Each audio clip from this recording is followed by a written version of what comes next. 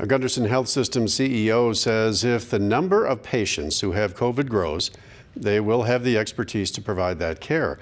Dr. Scott Rathgaber says that expertise, however, comes from other parts of the hospital, affecting their ability to care for other patients with less urgent needs. So we have cut back on some elective procedures that require the hospital in order to keep the capacity current. Our contingencies include further limiting that if we need to draw staff who are experts into the hospital to care for folks. So it's a balance between the people who have the COVID infection and all of the other people who also have real diseases that have to be cared for. So Dr. Rathgaber says increasing care for one side means a decrease for others because there's only so much capacity. And that means it might slow the care for people who have less urgent problems.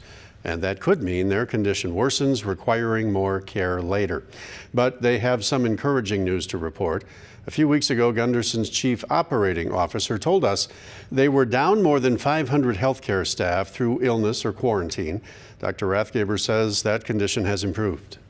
We have seen those numbers be less than 200 now for a number of days, and that has helped us immensely. So we are making some headway. And I think part of that is this somewhat decrease in the community spread that we're seeing right now. It's nowhere near where we would be comfortable, but it is not continuing to go up at a rapid rate. That tells me that people are paying attention and they are helping us in the community, and I'm very grateful for that.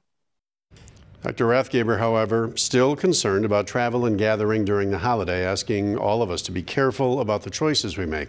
And he says we still have an ability to reduce infection rates by wearing a mask, physically distancing, washing hands, and then staying home if you're ill.